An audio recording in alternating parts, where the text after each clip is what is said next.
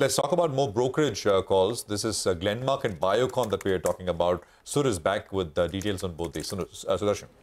Yeah, that's correct. So there are two brokerage reports from Pharma Pack. First, one is upgrade and another is downgrade. First is HSBC has upgraded GlenmarkPharma to buy from hold, and target is raised to 1100 from rupees 960 per share.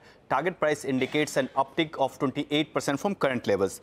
HSBC says Q3 was a disrupted quarter on back of restructuring of distribution market, and recovery in India sales with lower R&D spend bodes well for margin expansion. And for near-term catalyst, it says Glenmark Life Science deal closure will be the catalyst in the near term. Second is Jefferies on Biocon. It has downgraded the stock to underperform from neutral, but target is unchanged at rupees 250 per share. Jefferies says earnings downgrades will continue due to lack of new launches in the biosimilar segment, and weak free cash flow generation and higher leverage will hurt unless company looks at fundraising options, can look at fundraising options like stake sale in biosimilars and Syngene. For Syngene, it says Syngene has a weak FY25 outlook due to lack of major manufacturing contract wins.